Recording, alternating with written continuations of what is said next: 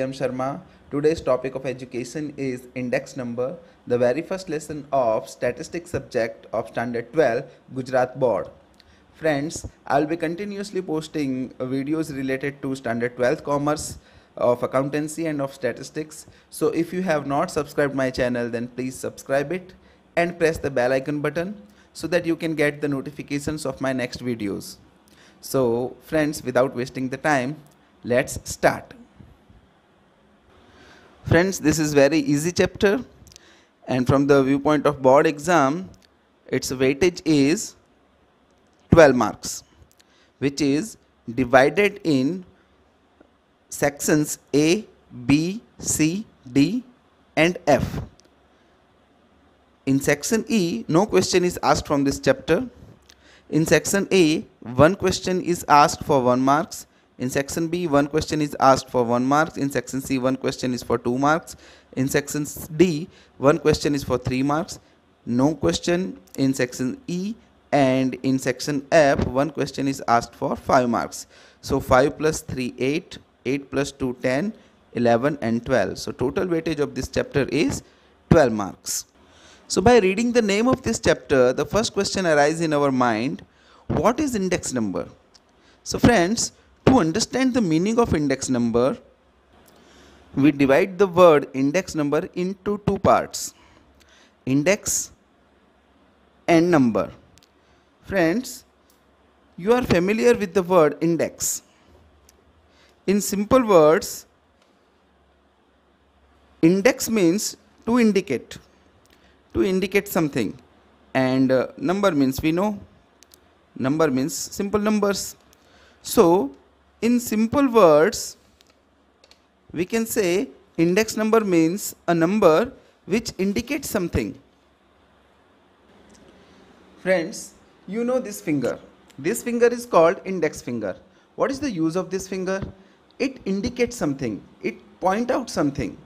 So the word index number means the number which indicates something.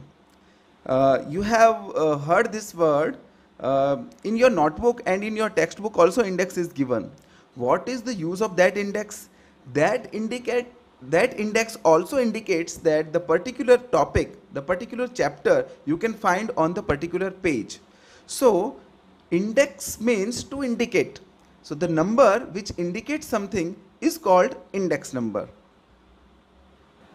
Friends, this meaning was very simple. It cannot be written in exam. It was just to understand the word index number. So we understand it in a better way. Friends, in our routine life, we oftenly see that the price of commodities, the demand of commodities, the supply of commodities, import-export, birth rate, death rate, education ratio, these all are variables. They are never fixed. They get changed according to time. As the time passes, these variable also gets changed. So we have to measure the changes in these variables for the future planning. So to find out the changes happen in these variables, we have to compare the prices of 2 different time periods or for 2 different years. That I explained through one example. So friends, for comparison we need 2 time periods: past time or past year and present time or present year. The past time or past year is also known as base year. Friends, base year's price is indicated by P0. Means whenever we see P0, we will think that P0 means price of base year, and present time is called current year, and the price of current year is called P1. Means whenever we will see P1, we understand that it is price of current year. So friends, to find out the changes or variations in those variables, we have 2 different methods. First, method of absolute measure, and second, method of relative measure. Method of absolute measure is also known as method of difference, and method of relative measure is also known as method of ratio. Let's have an example to understand these methods very clearly. Friends, in this table you can see that two items are given, wheat and rice, and their prices of two different years is given, year 2019 and for year 2020. In the year 2019 the price of wheat was 24, and in 2020 the price of wheat is 30. Of rice, in 2019 the price of rice was 40, and in 2020 it is 46. So to understand the difference in both the methods of measurement, we calculate the changes with the help of both the methods. So friends, first of all I am going to solve from the method of as per absolute method. As we know, absolute method is also known as difference method. So to find out the changes in price of wheat, we need P1 minus P0. P1 means price of current year. As we have discussed that current year is 2020, it is our present year. The price of current year is 30 and price of base year is 24. So P1 minus P0, we found the difference rupees 6. In the same way, for price of rice, changes in the price of rice, P1 is 46 and P0 is 40. So the difference we got rupees 6, same. Now as per the relative method is known as method of ratio. So we have to take the ratio of the prices. So changes in prices of wheat is equal to P1 upon P0. P1 was 30 and P0 was 24. So the ratio is 1.25. And changes in price of rice is P1 upon P0, and that is 46 upon 40, and it is 1.15. So the calculation in both the methods is different. Friends, in both of these methods we will use only relative method because absolute method is not used in index number. So our main question was, what is index number? So friends, if relative change is converted into percentage, then it becomes index number. Means if you want to find index number, you have to convert the price relative into 100. And friends, we know clearly that to convert in percentage, we have to multiply the ratio with 100. So price relative is multiplied by 100, then we can get index number.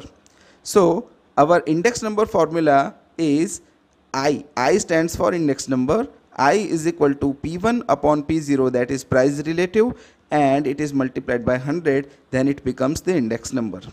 Let us understand this formula with the help of the same example that we had discussed earlier. So friends, index number for wheat, if we want to find, we have seen that in that example price of current year P1 was rupees 30 and price of base year P0 was 24. So P1 upon P0 multiplied by 100, when we put the value 30 divided by 24 into 100, we will get 125. And index number for rice, same method, P1 is equal to 46, P0 equal to 40. So index number is equal to P1 upon P0 into 100. 46 divided by 40 into 100, we will get 115. So friends, we conclude that percentage change in price relative or quantity relative is called index number. Friends, our next topic is general index number. What is general index number? So if we find common index number for the given all items together, then it becomes general index number. In other words, the average of index numbers of different commodities is known as general index number. Let us understand with the example. Before that, note down the formula of general index number, that is total index number divided by number of items. Now we take the same example that we have discussed. In our example, if we find general index number of wheat and rice, so friends, we had just found the index number of wheat, that was 125, and index number of rice, that was 115. So general index number is equal to total of index number, means 125 plus 115, and divided by number of items. We have 2 items, so the total is 240, which is divided by 2. So our general index number is 120. So whenever it is asked to general index number, then we find index number for each item, we add the index number of all the items and divide the sum with number of items. Friends, our next most important topic is characteristics of index number. It is very important question from the viewpoint of board exam. If they ask the theoretical question, this is one of the favorite question of board examiners. So please pay attention and remember the characteristics of index number. Friends, the first characteristic is, as index number is a relative measure, it is free from units. Friends, in absolute method we find the difference. So we could say that the price of wheat is increased by ₹6, but in relative method we find the ratio. So we will say that the price of wheat is increased by, it is increased 1.25 times. Means in index number, the answer of index number, we will never write any unit before that or after that, like rupees, kilogram, gram, nothing. Just simple, we will find the number, whatever it is. Suppose 130, then 130, 125.25 means 125.25. We will never write any unit with the answer of index number. It is free from the units. Second characteristic is, index number is a comparative measure. Friends, we know that we find index number for the comparison only. So it is useful for comparison. Third characteristic is, index number is a relative measure showing percentage change. Friends, as we have already discussed that percentage change in price relative is called index number.